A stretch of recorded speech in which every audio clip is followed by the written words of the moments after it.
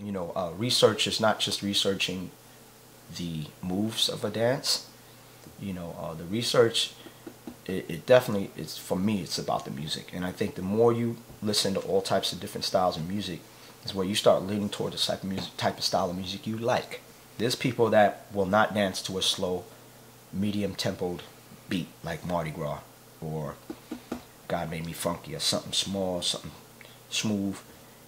People want to dance to high speeding songs that sound like movie chase scenes, and I get it. But if you want to research this dance properly and also really understand it, you have to have the ability to rock any song, and it's your choice. Just because dude went before you doesn't mean you got to go out. We're from the days when we went out only because it was the song we liked the most. So it wasn't overkill. When you saw breaking back then, if you saw it, and it was a moment that finished quick, and then things went on.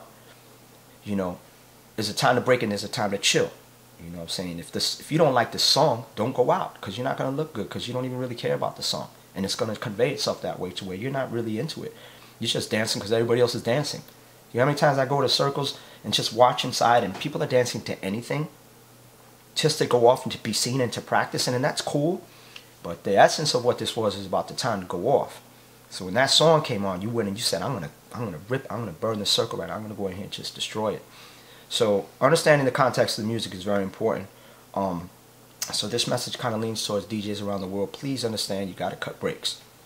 If you're playing the whole song from beginning to end, you're playing the perspective and context of a disco DJ, or a perspective of a DJ that's playing songs, and doesn't want to cut breaks. And that perspective usually comes from the 70s DJs, and a lot of when it came to solo dances and stuff like that, it was people that did the rock or freestyled before breaking. So that doesn't make sense. That's like saying, let's tell these old rock dancers from the early 70s, let's put on fucking techno and tell them to rock. It's not in context. It can be any other music form. It's not like I hate techno. I like all music, but I believe it should be in context. If salsa comes on and someone starts locking and doing a headspin, what's everybody going to say? It's salsa, bro. What are you doing? It's supposed to be dancing with a girl. So that's my example, and it's not for anybody to take offense, but it's just as a person that's been doing this a long time, I just think that those simple small things like that are very important to understand. And if you could dance to a fast beat, you could probably really dance way better to a slower beat, because it's a different type of feel. But that's where, if you don't have style, it's never going to come across. It's not about just speed and aggression. It's about style. It's not about technique and how well you do it and being clean doing it. It's about style. You have to have style when you do something. So music is, I think, one of the main elements that can allow a person's style to come out and produce a person's energy to be stylish.